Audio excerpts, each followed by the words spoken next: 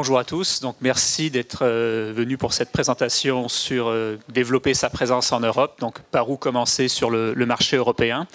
Donc très brièvement, la manière dont on va fonctionner cet après-midi, c'est qu'on va présenter nos entreprises respectives au départ, rapidement quelques minutes, et ensuite vous présenter les différentes étapes pour pouvoir concrétiser un courant d'affaires sur le marché européen. Donc, premier élément très bref, donc les conférenciers. Moi-même, Guillaume Cariou, chez Mercadex depuis 2006 maintenant. Donc, on est une entreprise d'accompagnement sur les marchés étrangers. On possède 2 bureaux, un à Montréal, un à Paris, et on est une équipe de 8 personnes. Donc, nous, notre pain et notre beurre, si on veut, c'est la priorisation des marchés internationaux et aussi la qualification. C'est-à-dire que on travaille avec des entreprises de toute taille qui vont avoir des besoins pour trier un peu les marchés étrangers, puis aussi par la suite qualifier ces marchés. C'est-à-dire, est-ce qu'on se trouve devant des marchés qui vont être porteurs ou sur lesquels il va y avoir des affaires assez intéressantes à réaliser. Donc nous, nos forces en termes de destination, c'est les Amériques au sens large, mais aussi l'Europe de plus en plus, sur laquelle, comme je vous le disais un peu plus tôt, on a ouvert un bureau il y a maintenant 2 ans. Donc, en termes d'accompagnement d'entreprise, on travaille avec des gens, par exemple, qui travaillent dans les suppléments alimentaires, dans les ingrédients. On travaille aussi avec des gens qui sont plus largement dans la filière agroalimentaire, comme des fabricants d'équipements ou d'emballages. Et je serai amené à vous donner quelques exemples d'entreprises qui sont en ce moment avec nous sur l'Europe. Donc, je vais laisser la parole maintenant pour que Martin puisse présenter rapidement aussi ses activités. Entendez-vous bien, parce que tantôt, je ne prendrai pas mon micro. Je n'aime pas le micro. Pardon? Bon, mais tant pis pour vous. Donc, Expand Group, mon nom est Martin Lampron, président fondateur. On existe depuis 2004. Le premier bureau a été ouvert en Amérique latine. Maintenant, on a des bureaux aux États-Unis, au Canada, en Europe et en Amérique latine avec des équipes sur place. On accompagne plusieurs entreprises, principalement la PME. On est multisectoriel, donc on a des expériences en agroalimentaire, mais on a des expériences dans le médical, dans d'autres secteurs. Je vais te changer de... Je me présente, donc je suis Patrick Ferron, je suis un des associés fondateurs d'Altios International. Nous, on existe depuis 1991, on a démarré tout petit. Et puis aujourd'hui, on a créé un groupe qui est un groupe assez unique. On est présent sur 18 pays en propre. On est 180 personnes environ. Et on est présent en Europe avec une 60aine de collaborateurs. Donc nous, notre métier, c'est de plutôt accompagner les PME dans la partie développement opérationnel, implantation sur les marchés étrangers. Donc on va surtout intervenir dans la partie développement, mais aussi recrutement, création de filiales, croissance externe, hébergement de sociétés dans nos différents locaux à l'étranger. Voilà. On travaille beaucoup dans le domaine de l'agroalimentaire, ça représente un peu plus d'un tiers de notre activité. Donc pour des sociétés qui vont manufacturer des produits agroalimentaires, qui vont être sur la partie ingrédients ou sur la partie jus, en fonction de leur domaine d'expertise. Voilà.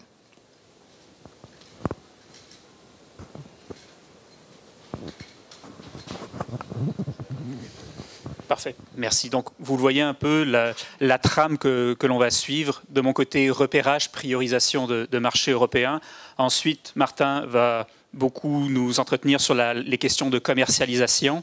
Et pour finir, Patrick va plus axer sa présentation sur la pérennisation d'un courant d'affaires. Une fois qu'on commence à être présent sur le marché, comment est-ce qu'on va s'installer de manière vraiment durable.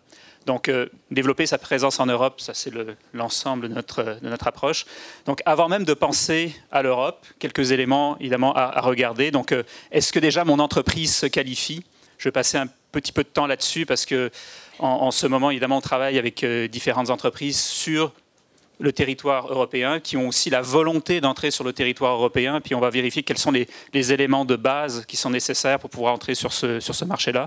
Ensuite, repérage et priorisation de marché, qu'est-ce qu'on fait pour un peu trier entre la France, l'Allemagne, l'Autriche et autres, les différentes destinations, pour avoir évidemment un courant d'affaires qui soit durable, et les premiers écueils à éviter évidemment sur la destination.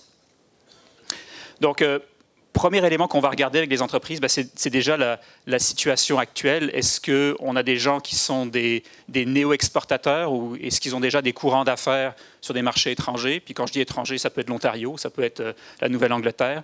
Donc on va voir si on a déjà en face de nous des gens qui ont une certaine expérience. Quels sont les marchés actuels de l'entreprise, si on veut, puis aussi les cibles envisagées. Donc encore aujourd'hui, j'ai eu des conversations avec certains d'entre vous qui ont l'ambition d'aller en Europe, et puis progressivement, en parlant avec eux, on se rend compte que ce n'est pas forcément la meilleure destination. Il y a d'autres endroits qui seraient préférables de développer, et c'est surtout relié aux connaissances de marché. Donc on voit des gens qui veulent aller en Europe, mais qui n'ont pas forcément une idée très très précise de ce que peut représenter leur marché là-bas. Puis on voit très très vite qu'ils n'ont pas forcément les reins assez solides pour aller sur ces différents marchés-là. Donc, il faut poser un diagnostic clair au départ. Ça peut être en termes de moyens financiers que c'est problématique, mais ça peut être aussi en termes de moyens de production. En ce moment, on travaille notamment avec un manufacturier d'équipements agroalimentaires, et à chaque fois qu'on identifie un marché européen porteur, que ce soit au niveau de la vente directe ou par le biais de distributeurs et autres, lui est obligé de se retourner pour savoir s'il est en mesure de produire. Parce qu'il y a une pénurie de main-d'œuvre, puis vous la vivez au jour le jour très certainement. Donc à chaque fois qu'on regarde un marché européen, on le regarde sur le prisme, est-ce que je suis en mesure de fournir ce marché-là dans la durée? Et donc c'est une problématique qu'on vit constamment, et puis il faut être lucide là-dessus. Si vous êtes à 95 ou à 100% de capacité de production, c'est peut-être pas le bon moment pour qu'on vous ajoute des beaux problèmes, donc des prospects européens. Donc toujours regarder ça de manière très très lucide.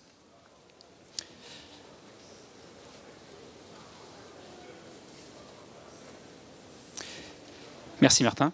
Donc, toujours première chose, opérer en séquence. Donc, on veut parfois développer plusieurs régions de l'Europe en même temps. C'est quelque chose qu'on va essayer de déconseiller le plus possible. On va essayer de voir, toujours en fonction de vos capacités, si vous êtes en mesure de développer peut-être une région, voire 2 régions, puis ensuite essayer de pérenniser un courant d'affaires sur ces régions-là. Donc, on va essayer d'être un peu plus stratégique. Prioriser des pays, mais aussi des secteurs. Donc, un peu plus tard, je vous donnerai un exemple d'entreprise qui s'est développée dans le secteur de l'hôtellerie, une entreprise dans le domaine agroalimentaire québécoise, mais qui a choisi vraiment un secteur très particulier en France pour pouvoir se développer, plutôt que de partir tout azimut et de ne pas être en mesure vraiment d'avoir un développement d'affaires qui soit efficace. Alors, pour pouvoir faire cette priorisation, ce repérage de marché-là, c'est certain que vous avez énormément de données secondaires qui sont disponibles, que ce soit au niveau fédéral, provincial. Vous avez des sites qui sont très, très bien faits pour pouvoir avoir une bonne connaissance sur les différents marchés.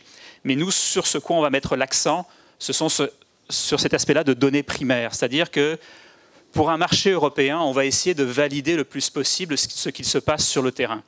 Donc, on va faire des prises de contact, que ce soit au niveau des associations professionnelles dans votre domaine, que ce soit au niveau des magazines professionnels, ça peut être des consultants, des journalistes.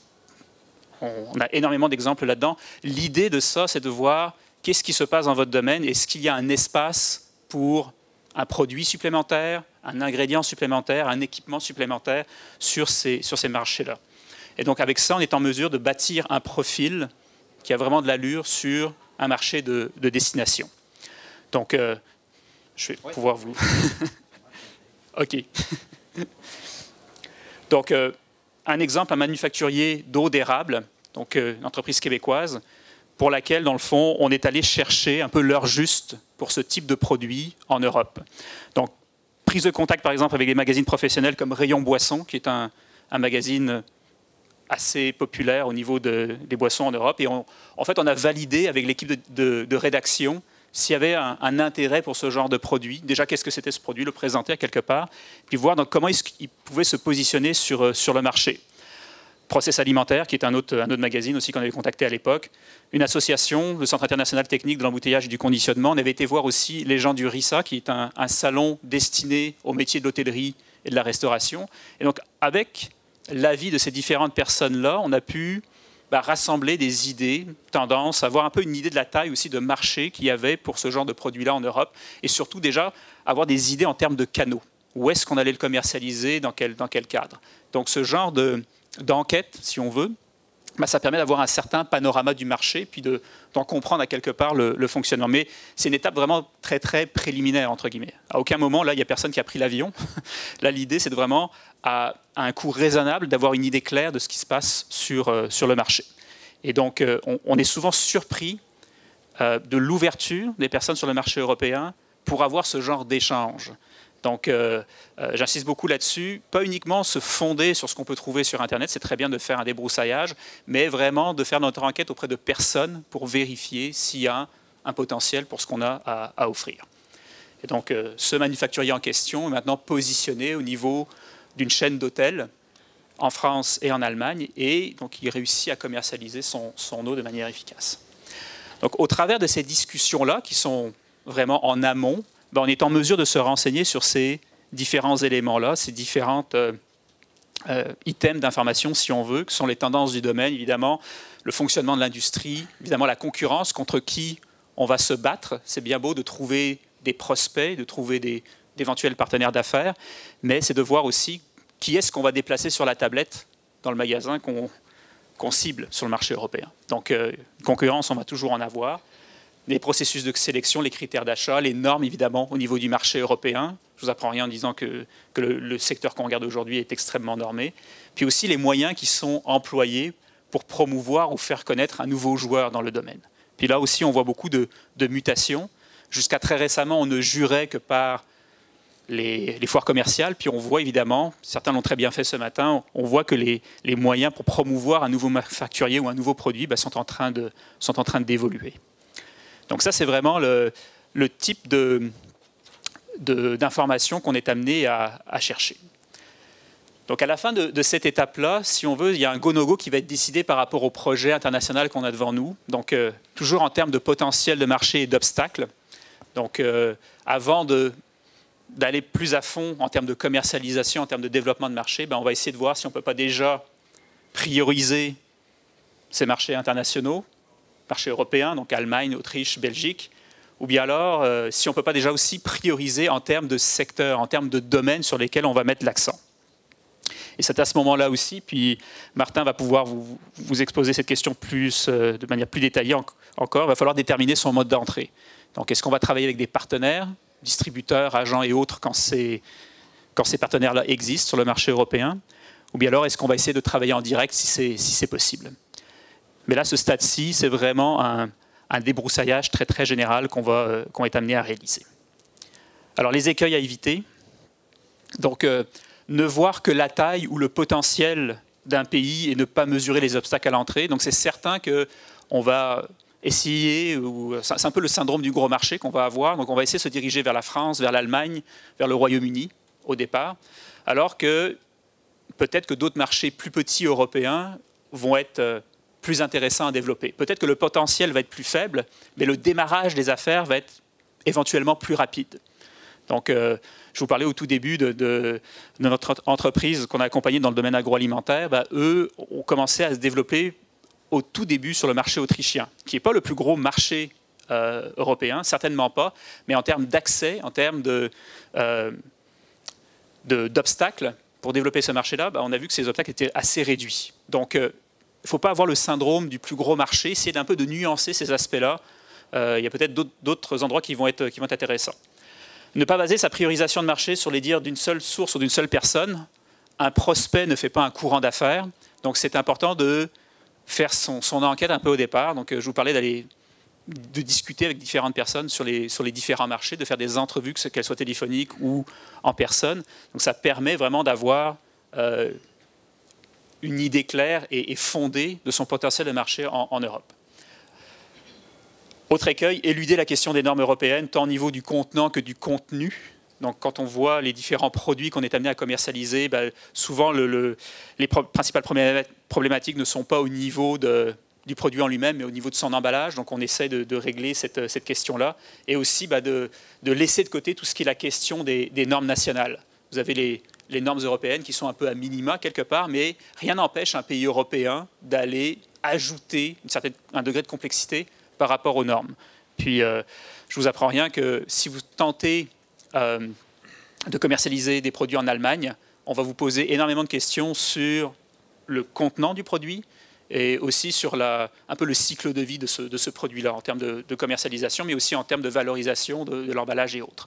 Donc ça, ce sont un peu les réflexions de base qu'on doit avoir en termes de priorisation de marché, en termes de recherche de données, en termes d'informations de base, afin que l'on puisse prioriser différentes destinations sur le marché européen.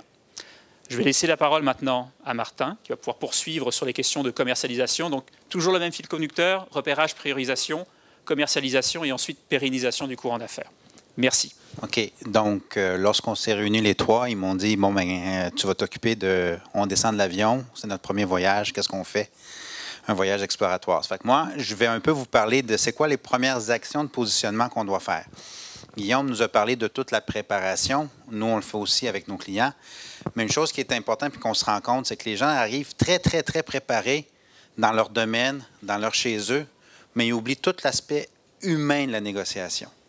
Fait qu'ils arrivent à leur rencontre, mais on se rend compte qu'ils ne connaissent pas le pays, ne connaissent pas l'interlocuteur, ne connaissent surtout pas la culture avec qui ils font en face. Et je vais vous dire tout de suite, les Français, la seule chose qu'ils ont en commun avec nous, c'est qu'ils parlent français. C'est une culture complètement différente. OK? Et on fait souvent cette erreur-là. On commence par la France parce que, bon, on n'a pas besoin de se casser la tête avec l'anglais. Pas grand monde ici qui doit parler portugais, puis l'espagnol, ça commence. Mais on se rend compte rapidement que le français ne pense pas comme nous et ne fait surtout pas du business comme nous. Donc, si vous n'êtes pas capable d'avoir cette partie tout aussi importante que connaître vos listes de prix, que connaître vos produits, que connaître votre capacité de production, vous allez passer à côté de grands partenariats ou de grandes opportunités. Fait que moi, aujourd'hui, c'est essayer de vous faire sortir un peu de votre secteur pour vous dire oui, mais portez attention aussi à cela. Donc, la première des choses qu'il faut faire, c'est s'informer. Mais pas seulement s'informer de son secteur, mais s'informer du monde dans lequel on est. Je vous ai mis quelques exemples. OK? En Europe, on a l'avantage, il y a des journaux à plus savoir quoi faire avec. Donc, vous avez surtout l'avantage d'avoir différents points de vue. Je vous invite fortement de consulter les journaux, pas juste la section affaires, parce que vous avez un feeling. Si ça ne va pas bien dans le village que vous voulez ou dans la ville que vous voulez faire affaire avec quelqu'un, vous devez le savoir pour X, Y raison. Okay? Nous, on a fait des business à Bordeaux, mais pendant les élections présidentielles, mais tout le monde ne parlait que de la personne qui se présentait qui était de Bordeaux. C'est sûr que ça venait dans la conversation d'affaires. C'était immanquable, donc il fallait être informé. Un truc que je mets souvent que les gens oublient, les gens de la rue. Okay? Le taxi. Moi, je descends de l'avion, tout de suite, je pose des questions sur qu'est-ce qui se passe. Comment va Macron? Qu'est-ce que vous avez pensé des attentats à Barcelone? Etc., etc. Eux autres vous donnent le pouls assez rapidement. Deuxième chose aussi pour s'informer, la deuxième chose que je fais, moi, quand j'arrive en Europe, je m'en vais dans une épicerie. Et je vous dis présentement, c'est dans votre secteur, c'est le secteur en plus grande évolution présentement en Europe. Okay? Moi, j'ai la chance d'y aller à peu près aux 3 mois. De chaque voyage, ça change. Okay? Donc, allez voir vraiment et avant vos rendez-vous, pas quand vous partez en attendant l'avion, j'ai une journée de lousse, parce que ça va vous aider lors de vos négociations ou lors de vos entretiens avec vos partenaires potentiels. Donc, n'oubliez pas cette notion-là. Ils sont tous disponibles par Internet aussi. Si vous n'aimez pas le papier, il n'y a aucun problème. OK, notre clientèle, c'est un très gros marché. OK? Et moi, je vous disais, la plus grosse problématique qu'on a avec nos clients, c'est la capacité de production. Ça ne sert à rien de vous amener chez Carrefour si vous n'êtes pas capable de livrer. C'est mieux aller chercher un plus petit régional qui va vous demander 10 palettes que vous pouvez faire sans aucun problème que vous dire, mais moi, pas d'un container, vous ne rentrez pas chez nous. OK? Parce qu'il y a une problématique qu'on ne voit pas quand on s'en va dans des marchés comme ça, c'est qu'il faut le produire, ce produit-là. Ça coûte de l'argent de produire ce produit-là. Donc, soyez très, très capable de dire, c'est 500 millions d'habitants, ça devient gros vite, rapidement. Donc, soyez capable de vraiment un peu réduire cette taille de marché-là à votre capacité. Il y a 24 langues parlées. Okay? La majorité vont accepter l'anglais, okay? Mais il y a certains pays qui vont avoir un peu de misère que vous ne parlez pas la langue. Il faut le prendre en considération. N'ayez pas peur d'amener un interprète. Ce n'est pas mal vu en Europe. Ce n'est pas un signe de faiblesse. Au contraire, c'est un signe de respect. Aussi qu'on veut être clair. Parce qu'on a une autre chose aussi. Les Européens apprennent l'anglais d'Angleterre. Okay? Nous, on apprend l'anglais des États-Unis. Ça m'est déjà arrivé, dans un autre secteur, de faire envoyer un container où est-ce que c'était du bois de finition, que nous, on comprenait que c'est le bois qu'on mettait dans le mur, OK? Et qu'eux disent non, c'est tout ce qui est visible. Fait que le container est venu puis est retourné. Juste parce qu'il c'était mal compris en anglais. Donc, n'ayez pas peur. Et lorsque vous faites aussi vos brochures, votre documentation, faites-la réviser. Moi, je dis toujours, est-ce que vous êtes en anglais européen ou vous êtes en anglais américain? Mais je suis en anglais. Non, ce n'est pas toute la même affaire. OK? Donc, soyez attentifs à ça.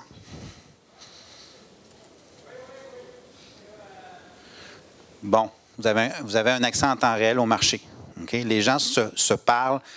Moi, ça impressionne toujours. On s'en va en Espagne, on n'a pas besoin de passer de frontières, quoi que ce soit. C'est un concept nord-américain qui est un peu difficile à comprendre. Donc, ces gens-là aussi se parlent souvent, se croisent souvent. C'est pas rare d'avoir des clients qui disent « Ah oui, je suis à Berlin lundi, je suis à Porto mercredi, je suis à Rome jeudi. » C'est très, très, très commun. Donc, ça aussi, c'est quelque chose qu'il faut prendre en considération. OK. Une des choses aussi, les tendances. OK? Je vais vous en parler tantôt, mais je vous le dis tout de suite. Si vous allez en Europe, tout de suite, ils vont vous dire « C'est quoi votre stratégie bio? » Si vous n'êtes pas bio, vous allez frapper devant beaucoup de portes. C'est ça. Présentement, les gens le disent, Carrefour le dit. Je n'accepte plus aucun nouveau produit qui n'est pas bio. Donc, si vous êtes dans le bio, vous êtes bien, vous êtes tendance. Si vous n'êtes pas dans le bio, il faut vous commencer parce qu'ils vont vous le demander tout de suite. Okay? Donc, ça, et c'est des tendances qui viennent rapidement, exponentielles, et qui prennent beaucoup de momentum. OK. Il faut comprendre que l'Union est grandement influencée par la France et l'Allemagne. L'Angleterre qui a décidé de s'en aller va l'influencer dans les prochaines années. Et maintenant, c'est de savoir qui va prendre la place de l'Angleterre. Est-ce que ça va être des pays qui viennent récemment d'entrer dans l'Union ou ça va être d'autres pays qui attendaient la place, style l'Espagne? C'est à voir. Donc, ça aussi, vous devez le prendre en considération. Exemple, si vous êtes en train de négocier avec un partenaire qui est bien établi en Angleterre, mais mal établi en Espagne, et on sent que c'est l'Espagne qui va prendre le pendant de l'Angleterre, mais il faut le prendre en considération parce que peut-être que dans 2 ans, mais ce partenaire-là n'aura plus le poids qu'il y a présentement en Europe. Donc, très important de prendre ça en considération. OK. C'est clair, votre compétition est produite sur place. Donc, déjà là, quand nous, on amène des clients en Europe, mais la notion de transport vient assez vite. Nous, on vous suggère souvent de prendre ça en considération. Et surtout sur le court terme. Des fois, c'est mieux investir de dire « je vais assumer sur moi le transport » que mettre une publication dans un magazine spécialisé ou quoi que ce soit. Okay? Prenez-le comme investissement au début. Après ça, si vous êtes rendu obligé pour votre partenaire, mais après ça, les notions de transport peuvent être négociées ou peuvent être glissées à l'intérieur du prix final. Ils ont déjà leur réseau. Le réseau est très, très fort en Europe. Il faut comprendre que ces gens-là se connaissent beaucoup, se côtoient beaucoup. Donc, c'est un réseau qui est très hermétique aussi.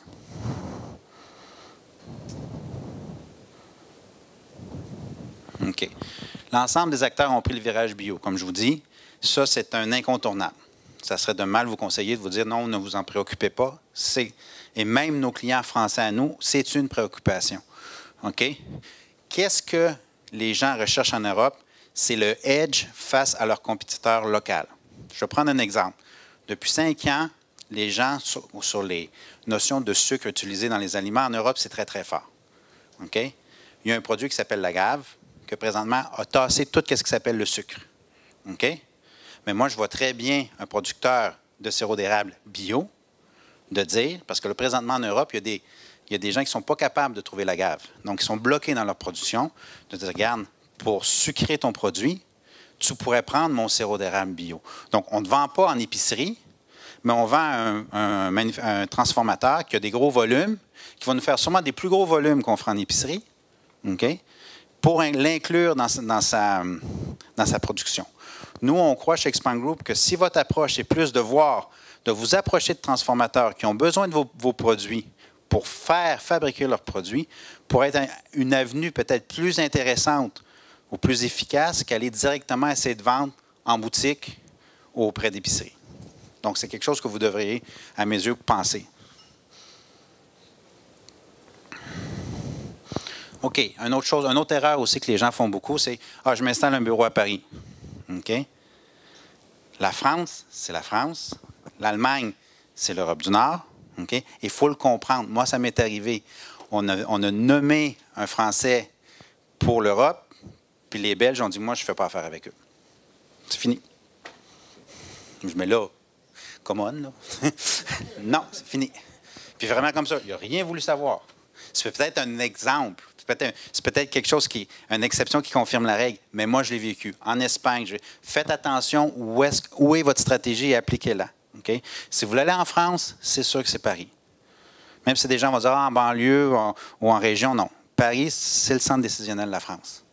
Et de plus en plus. On a fait l'erreur. Et là, je vous parle de mes erreurs. On a mis des gens à Bordeaux, on a mis des gens à Lyon, puis on était toujours rendus à Paris. OK? Donc, c'est vraiment ça. L'Europe du Nord, c'est l'Allemagne qui gère beaucoup l'Europe du Nord. OK? Donc, si vous avez une stratégie vers là, je vous propose fortement de penser à l'Allemagne. L'Espagne, c'est Madrid, et l'Europe, c'est Bruxelles. Si vous avez vraiment une approche, c'est à Bruxelles que ça se passe, c'est là que les acteurs sont. OK? Par la suite, ils ramènent les décisions dans leur pays, mais si vous voulez vraiment être pan-européen, moi, je vous propose d'aller directement à Bruxelles.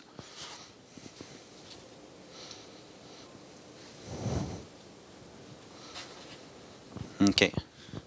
Le climat d'affaires. Le régionalisme, même si on parle de l'Union européenne, les gens sont très fiers de leur région. OK? Et ça va dans des sous-régions de sous-régions. Donc, faites attention quand vous faites votre stratégie en Europe de bien comprendre ces aspects-là parce que ça peut vous nuire et c'est des choses qui vont être très subtiles. Ce n'est pas quelque chose nécessairement qui vont vous dire « Ah ben non, c'est quelque chose que ça va être là. OK? Ah, OK, là, je viens de comprendre. OK? Donc, ne sous-estimez pas la force du régionalisme. Le nouveau protectionnisme. OK? Il y a en Europe présentement des gens qui disent qu'ils sont très pro-Europe. Donc, il faut être capable de l'identifier vite pour ne pas perdre de temps dans la négociation. Si vous proposez un nouveau produit, les gens, tout de suite, vous devez être capable de dire, OK, est-ce que je vais me battre comme quelqu'un qui est déjà en Europe, qui est déjà très accepté et qui fait partie de ça, ou c'est quelque chose qui n'affecte pas mon secteur ou le client que je suis intéressé. OK? Et la force des réseaux non officiels. OK? Les Européens sont très fiers de leur réseau. Connaissent tel homme politique, connaissent tel maire, des trucs comme ça. Vous devez vous mélanger à ces gens-là. Ne restez pas à la marge, parce que vous serez toujours à la marge. OK? N'ayez pas peur de vous asseoir, de discuter avec eux. Les Européens aiment parler. OK? Moi, ça m'arrive souvent de m'asseoir dans une réunion d'affaires. Bonjour, ça va, là, OK? On va prendre un 10-15 minutes avant même de commencer à parler de pourquoi on est ici. OK? Ça fait partie d'eux. Arrivez pas comme quand on va aux États-Unis, puis OK, on est là pour ça. OK? Encore là, ça dépend de où aux États-Unis. Mais intéressez-vous, essayez de voir c'est qui leur cercle d'amis, parce que ça peut vous amener de l'information aussi. Le politique est très important en Europe. OK?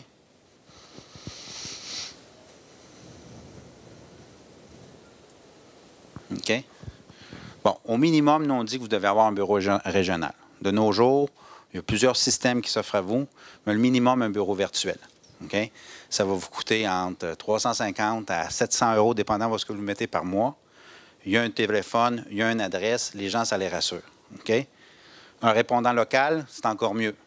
Parce que les gens, ils disent, moi, là, j'ai des problèmes pendant que lui, il fait dodo. Ça ne me tente pas d'attendre jusqu'à midi pour commencer à y parler si j'ai un problème, si la palette est restée poignée au port, etc., etc. Donc ça, vous devez le prendre en considération. Surtout dans votre secteur. Moi, j'ai d'autres secteurs que ça peut rester 2 semaines, c'est pas grave, on s'en fout. Mais dans le vôtre, il faut que ça se règle assez vite. Donc, si vous avez un répondant local que vous identifiez, ça rassure votre partenaire ou votre client. Vous dites, OK, s'il y a un problème, mais je peux tout de suite appeler à Paris, je peux appeler à Madrid, ça va se solutionner. OK? Le distributeur, ce n'est pas une fin en soi pour nous. OK? Je pense que dans plusieurs cas, vous pouvez faire du direct si vous avez les deux en haut. OK? Le distributeur vient pour après et il faut faire attention avec les distributeurs parce qu'on dit souvent, bien, il faut travailler fort pour être sur le dessus de la pile de lui. Tu sais, les gens, il y a plusieurs gens qui nous approchent et disent, ça fait 2 ans que j'ai un distributeur en Europe, ça ne fonctionne pas. Ça fait combien de temps que tu es allé en Europe? Ah, ça fait 1 an, mais c'est sûr que ça ne fonctionne pas. OK? Si vous avez un distributeur, c'est un outil pour vous. Ce n'est pas une fin en soi. Arrêtez pas à cause que vous avez un distributeur. S'il s'est engagé de vous vendre X montant d'argent, mais vous le talonnez pour qu'il le vende. Même nous autres, ça nous arrive souvent. Ah, j'ai un distributeur, il va faire ses trucs, puis on arrive à la fin de l'année, puis il n'a pas fait ses chiffres. Mais vous y parlez une fois par mois, ou même des fois, il y a du monde qui y parle une fois par trimestre. Donc, il faut faire attention. Un coup, vous avez le distributeur, mais vous l'appelez, vous le suivez, vous allez le rencontrer, vous lui demandez de vous amener chez des clients clés pour que vous démontrez qu'il connaît la cassette puis qu'il est capable de vendre votre produit. Okay? Donc, n'ayez pas peur d'utiliser votre distributeur si vous décidez d'y aller vers là. Okay? Puis la structure légale fiscale, mais ce sera Patrick qui vous en parlera.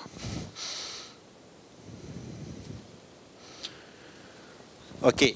Une chose que les Européens vont demander, c'est que vous démontrez l'intérêt d'un offre locale. Donc, autrement dit que vous êtes dans un processus d'être européen. OK? Ils vont porter... je suis correct dans mon temps? OK. Ils vont porter moins d'attention à quelqu'un qui en a l'impression qu'il vient juste faire la navette une fois de temps en temps. Donc, il faut vous expliquer. N'ayez pas peur de vous ouvrir et d'expliquer en quoi l'Europe s'inscrit dans votre stratégie. OK? Pour rassurer vos gens. OK? Développez-vous rapidement un réseau. Ça, c'est clair, clair, clair. OK? Puis assurer un suivi puis une présence. L'Europe, je vous le dis, là, c'est au minimum une fois par trimestre, si ça vous intéresse vraiment, 10 jours. Ça, vous devez le prendre en considération. Ça veut dire que c'est à peu près 4 voyages par année.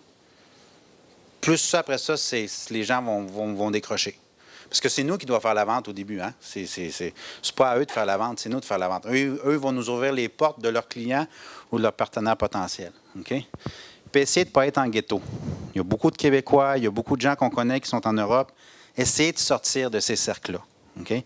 Allez les voir le samedi soir, prendre une bière, là, mais je veux dire, ne laissez pas eux gérer votre business en Europe. Okay? Essayez de faire affaire avec des locaux ou des gens qui ont des équipes locales qui sont là.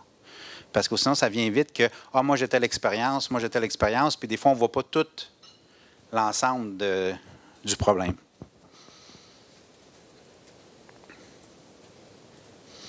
Bon, comme je vous disais au début, la structure ou la stratégie, ça doit répondre à votre réalité.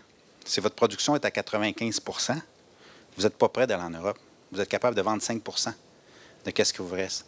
Et ça, c'est la première erreur que les gens font. Ah, ça fonctionne, je croissance dans les 2 chiffres, etc., etc. Ah, je veux un nouveau marché. Là, ils arrivent, on leur trouve des clients, on leur trouve un contrat. Ah, je ne suis pas capable de le faire. OK? Là, nous autres, on a la niaiseux. Puis après ça, on est obligé de dire non. Puis après ça, c'est fini. OK? Fait que n'ayez pas peur de commencer petit. Il n'y a pas de petits clients. Tu sais, moi, je dis souvent à des clients, combien tu veux faire l'année prochaine? Je veux faire 1 million. OK, comment on va s'y prendre? Là, on commence à dire combien ça va coûter pour faire 1 million. Pourquoi on ne se contente pas qu'en première année, on va aller chercher une première commande de, je ne sais pas, 25 000, mais on va bien la travailler parce que ça va être notre carte de visite pour l'autre, etc., etc. Fait que n'ayez pas peur d'aller plus petit pour que sur le temps, que vous deveniez plus gros en Europe. OK? Les aspects logistiques, c'est très important. Nous autres, ça nous arrive souvent que des clients venaient nous voir après d'avoir eu une catastrophe aux douanes. OK? Des mauvaises palettes utilisées en Europe, ça arrête à Rotterdam, puis ça repart. Puis ça m'est arrivé plus souvent qu'autrement. Et des gens qui sont spécialisés dans l'export, qui font des gros volumes à l'export, ils envoient une palette en Europe, c'est le container au complet. OK? Donc ça, il faut vraiment le prendre. Puis les aspects fiscaux. Faites attention quand vous créez des structures, quoi que ce soit, que vous soyez capable de les assumer. Puis voir aussi comment ça vous affecte, vous, ici au Canada. Parce que vous pouvez avoir le meilleur client, la plus belle commande, mais si ça, ce n'est pas réglé, mais on ne fait que créer des problèmes, pas des opportunités. J'avais 2 questions à vous poser avant de démarrer. C'est qui d'entre vous vend déjà en Europe? Qui veut vendre? 2. Et qui veut vendre en Europe? Bon. Merci.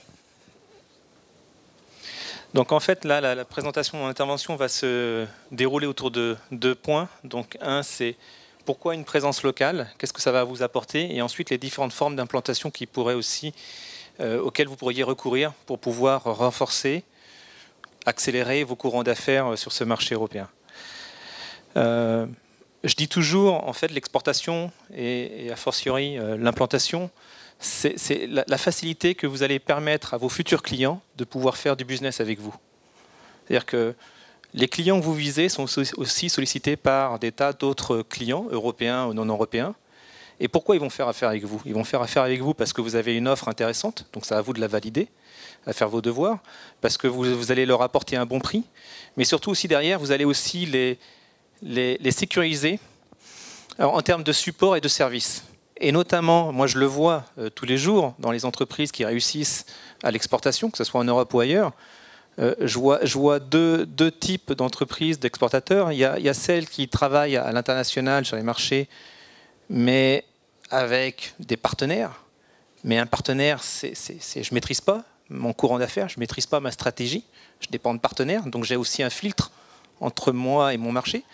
Et puis il y a celles à un moment donné qui vont franchir un cap et qui vont se doter d'une présence locale. Et le fait d'avoir cette présence locale, elle peut être très légère, va vous permettre d'accélérer vos courants d'affaires. Donc c'est ce que je vais vous présenter. Donc c'est ce que je dis, c'est que vous travaillez, vous êtes basé ici, vous travaillez en Europe, donc vous travaillez bien souvent, on va privilégier la solution du partenaire ou de la vente directe, parce que c'est ce qui coûte le moins cher, et c'est ce qui va aussi me permettre de tester un marché, donc ça c'est bien pour démarrer. Mais ça va vous bloquer. Ça va vous bloquer à un moment donné, parce que vous n'allez pas transformer comme vous le souhaiteriez vos courants d'affaires, parce que vous serez toujours perçu par rapport à un client européen comme quelqu'un qui est à l'extérieur de l'Europe. Donc ça peut faire peur. Et c'est la même chose pour nos compagnies européennes qui voudraient se développer en Amérique du Nord. Ça peut effrayer. C'est quel support je vais avoir, quel service, quel engagement va apporter l'entreprise dans la durée. Est-ce qu'elle va aussi continuer son investissement? C'est ce que disait Martin, c'est en termes de support. Est-ce que cette compagnie québécoise, elle va venir en Europe tous les combien? Moi, j'ai besoin d'avoir ces éléments-là. Sinon, je ne vais pas aller très loin avec elle. Je vais faire des commandes test et je vais éventuellement m'arrêter là.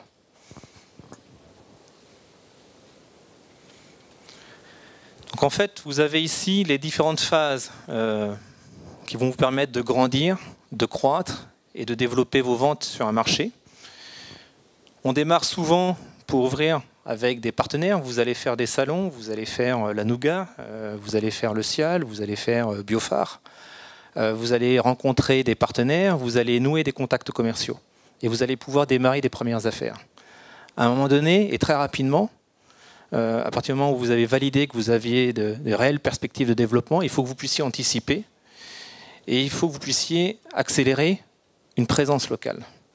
Donc une présence, c'est simplement un bureau, c'est avoir une personne, un développeur d'affaires qui va animer vos partenaires existants, qui va animer vos clients, qui va apporter du service auprès de ces partenaires, qui va renforcer votre image, et puis surtout, ce développeur d'affaires va être capable d'identifier d'autres opportunités. Et c'est là où vous allez maîtriser véritablement votre développement. Et c'est ce que l'on voit, c'est que ces entreprises qui se dotent de partenaires, enfin de développeurs, de ressources, vont aller beaucoup plus loin et de manière beaucoup plus rapide sur un marché. Et puis après, ça peut être éventuellement la phase d'une filiale ou d'une implantation locale. Donc il est certain que quand je démarre, j'investis peu pour valider et j'ai peu de moyens. Donc je vais commencer avec des partenaires. Et puis ensuite, je vais investir davantage. Mais en investissant davantage, je vais aussi mieux maîtriser mon marché.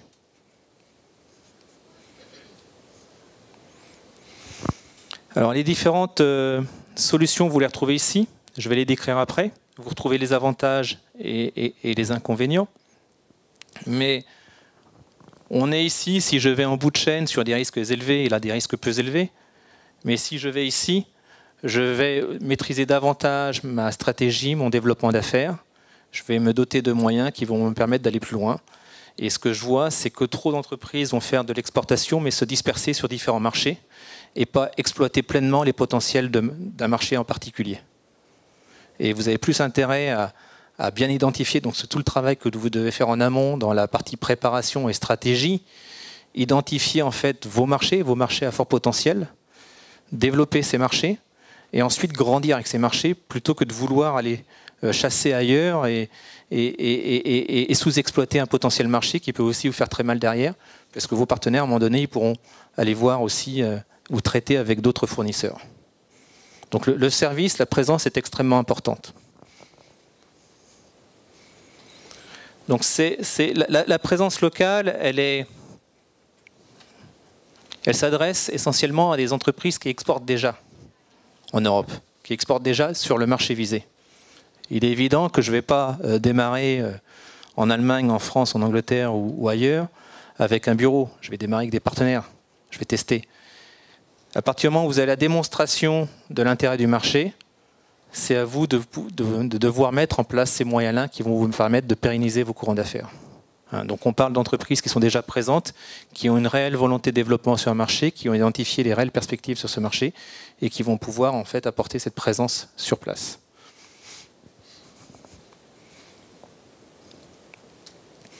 Alors les différentes formes d'implantation, vous avez l'implantation la plus légère. C'est un bureau local. Je ne parle pas de filiale. Vous prenez un bureau, une adresse, vous pouvez y loger une personne, donc un développeur, un représentant des ventes, qui va apporter ce support auprès de vos clients, auprès de vos partenaires. Donc qu'est-ce que ça coûte? Ça va coûter un petit peu d'argent, ça va coûter 700, 800, 900 euros par mois pour un bureau local, et puis des frais de personnel. Mais donc on est sur des investissements ici de l'ordre de pratiquement 100 000 $. Mais là, je parle de marchés qui sont des marchés existants. Donc ça, c'est une solution très intéressante parce que c'est extrêmement souple. Elle est peu onéreuse, peu de risques. Donc vous pouvez arrêter. Avec ensuite le système réglementaire et le droit du travail en Europe qui est bien différent du droit du travail que l'on a ici au Québec. Donc il y a peut-être plus de contraintes à ce niveau-là. Mais c'est possible, ça se fait. Mais qui vous permet ensuite de structurer vos courants d'affaires sur le marché. Vous avez ensuite la filiale. Donc la filiale, ça vous permet aussi de facturer localement. Ça vous permet de facturer en devise locale.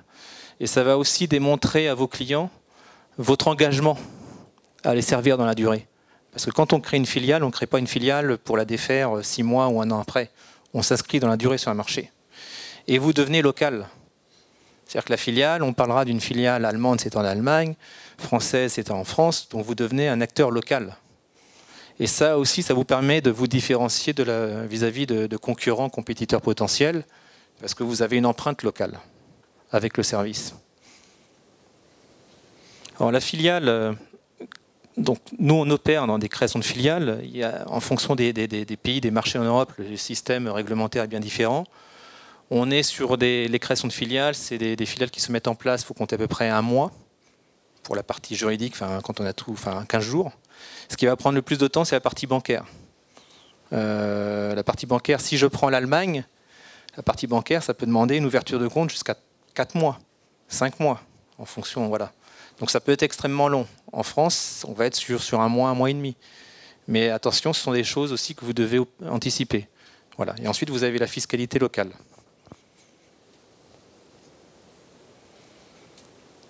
Vous avez la croissance externe. Alors parfois, ça fait peur. Ça fait peur parce qu'on va dire c'est pas pour moi. On mène beaucoup de projets pour des PME. Et la croissance externe, c'est aussi parfois des opportunités. Plutôt que de faire une croissance organique, d'investir pendant 6, 7, 8 ans sur un marché tous les ans. À un moment donné, vous pouvez dire, plutôt que d'investir sur 8 ans, je vais investir tout de suite. Et je vais racheter un distributeur, je vais racheter un compétiteur qui va me permettre tout de suite d'avoir une certaine taille, d'avoir un actif, d'avoir un historique, de récupérer des clients, de récupérer un savoir-faire. On mène des projets de croissance externe auprès de cibles de 2, 3, 4 millions de $. Donc il y a des choses qui peuvent exister. Et ça vous fait gagner du temps. C'est un véritable accélérateur sur le marché.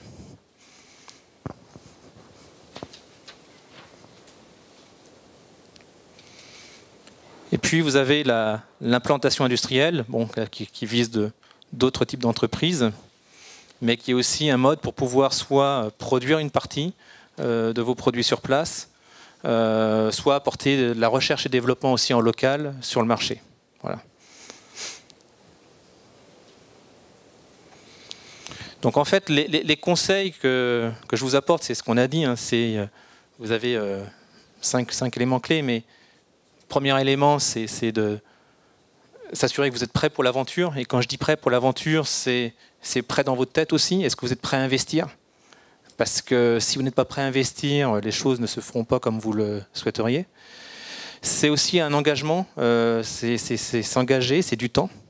C'est une affaire aussi de stratégie, de bien valider en amont vos potentiels marchés, de bien définir le positionnement de vos produits, de bien définir la stratégie d'affaires. Vous pouvez faire du commerce sur différents marchés en Europe, mais il y a peut-être 1 ou 2 marchés sur lesquels vous devriez investir un peu plus parce que vous pourriez faire beaucoup plus. Donc ça fait partie en fait des retours terrain que vous allez avoir. Et puis ce que je vois, c'est penser local. C'est que les entreprises qui réussissent, ce sont des entreprises qui à un moment donné vont se doter d'une ressource locale dans le pays, qui vont créer une première implantation locale, même petite. Mais ça veut dire 2 choses. Ça veut dire que l'entreprise envisage le marché comme un vrai levier de croissance. Et ça veut dire aussi qu'en local, vous allez créer la différence et vous allez aussi pouvoir contrôler et maîtriser votre développement sur ce marché et ne pas dépendre uniquement de partenaires qui ont leur propre politique commerciale qui n'est pas forcément la vôtre. Voilà. Donc merci à vous pour votre attention, puis on reste à votre écoute si vous avez des questions. Je ne sais pas si... Ah oui, pardon. OK. Quand le MAPAC nous a approchés, ils nous ont dit on voudrait que vous nous fassiez une présentation sur le plan d'affaires. OK? Comment se préparer un plan d'affaires. Sauf que nous, c'est la première fois qu'on s'est parlé, on dit c'est bien bon un plan d'affaires, mais si on n'est pas capable de leur expliquer quelles seraient les étapes normales pour se positionner, mais le plan d'affaires va rester sur une tablette. Donc, qu'est-ce qu'on a essayé de faire aujourd'hui? C'est de vous ressortir qu'est-ce que vous devez mettre dans votre plan d'affaires. Donc, vous devez faire qu'est-ce que Guillaume a dit. Identifier vos marchés. Vous devez faire qu'est-ce que je vous ai dit, de dire, bon, comment je m'y prends, OK? Et jusqu'où je suis prêt à aller. Est-ce que je veux que ce soit une acquisition? Donc, c'est une stratégie complètement différente. Est-ce que je veux, dans 3, 4, 5 ans, être local? Donc, ça doit être réfléchi. Et surtout, vous devez savoir combien que vous êtes prêt à investir, parce que c'est un investissement. Souvent, il y a des clients qui viennent nous voir, on fait une réunion exploratoire. Combien ça va me coûter? Ça va dépendre combien tu veux vendre rapidement. Parce qu'une acquisition, il le dit, c'est 2 à 3 millions. Mais si vous le faites première année, puis la compagnie que vous achetez fait un chiffre d'affaires de 2 millions d'euros, ça peut être intéressant. Okay? Donc, il faut aussi le voir comme ça. Okay? Donc, oui, l'Union européenne, pour nous, au Québec, je crois qu'il est un marché qui est très intéressant. Il faut le regarder de façon très, très, très spécifique. Okay? Un mauvais diagnostic, c'est sûr que c'est un échec. Je dis souvent, moi, beaucoup d'appelés, peu d'élus, parce qu'on est mal préparé. Et surtout, on n'est pas capable de se regarder dans la glace et se dire les vraies affaires. Okay? On se prend des fois plus près qu'on est. Okay? Un suivi terrain. Il y a des gens qui veulent se lancer sur l'Europe, mais qui n'ont pas de temps. Ils travaillent les samedis, ils travaillent les dimanches, puis ils veulent aller en Europe. Déjà là, c'est impossible. Okay? Puis faire partie du secteur. Vous devez devenir assez rapidement un joueur ou un nouveau joueur dans ce marché-là. Dans le marché que vous aurez sélectionné, hein, comme je vous dis, ça peut être la grande région de Lyon. Il y a quand même assez de personnes autour de Lyon pour trouver un marché. Okay? Donc, le plan d'affaires doit reprendre, selon vos réalités, les éléments soulignés aujourd'hui. Okay? Et je souligne vos réalités. Ne vous comparez pas à d'autres personnes. Soyez à l'aise avec la vôtre. Okay? Un budget d'investissement doit être clairement défini et approuvé par la direction. Il y en a qui vont dire que c'est une dépense, normalement le comptable, et le PDG va dire que c'est un investissement. C'est à vous de savoir qui a le plus de poids dans la compagnie. Des fois, c'est pas toujours le... C'est ça. C'est ça. Okay? Le plan d'affaires doit devenir les tableaux de bord où les résultats doivent être analysés à court, moyen et long terme. Il faut que ça soit un outil. Le nombre de fois que nous, on a écrit des plans d'affaires, que les gens disent oui, oui, oui, oui, oui, puis je les rappelle 3 mois plus tard, puis tu es rendu où dans ton plan d'affaires? Okay? Il faut vraiment que vous vous dédiez d'avoir un temps chez vous pour parler de votre plan d'affaires en Europe. Okay? Tout le monde doit être imputable. Okay? Il y a des empêcheurs de tourner en rond dans des projets internationaux. Il y a du monde qui n'aime pas se faire rusher parce qu'ils ont peur des fois pour aucune raison. On va aller en Angleterre. Ah, c'est sûr, moi je ne parle pas anglais, c'est sûr que je vais perdre ma job. C'est niaiseux comme ça, mais j'en ai vu des clients. Tu rentres dans l'usine, puis les gens qui fabriquent, ils ne veulent pas faire de l'export. Ils veulent faire des États-Unis. Ça fait 20 ans qu'on fait ça, ça va bien, on n'a pas de problème. Qu'est-ce que tu vas aller faire en Europe? Okay? Donc, vous devez, c'est votre responsabilité en tant que dirigeant de votre compagnie, d'expliquer à votre monde pourquoi vous vous en allez là, puis qu'il n'y a pas de monde qui vont perdre leur job, mais au contraire, vous allez avoir des meilleurs jobs et des jobs plus solides. Okay? Mais peu de gens le font. Je m'en vais par là, puis ils ne l'expliquent pas. Ça ne marche pas, mais on se rend compte que tout le monde bloque. Ça nous est arrivé, nous. Il y a du monde qui ne voulait pas aller en Europe, mais ils ont bloqué la certification pendant 1 an, jusqu'à un moment donné qu'on leur a dit, mais pas de certification, on ne peut pas vendre. Il y avait toujours une raison. Fait que faites attention, c'est très important de parler de ça et de rendre les gens imputables. Ce n'est pas toujours le président qui doit se faire taper ses doigts, là. C'est le directeur de production, c'est n'importe qui, c'est la personne marketing. Vous devez tous avoir une responsabilité dans ça, sinon ça ne fonctionnera pas. Voilà, c'est fini pour aujourd'hui.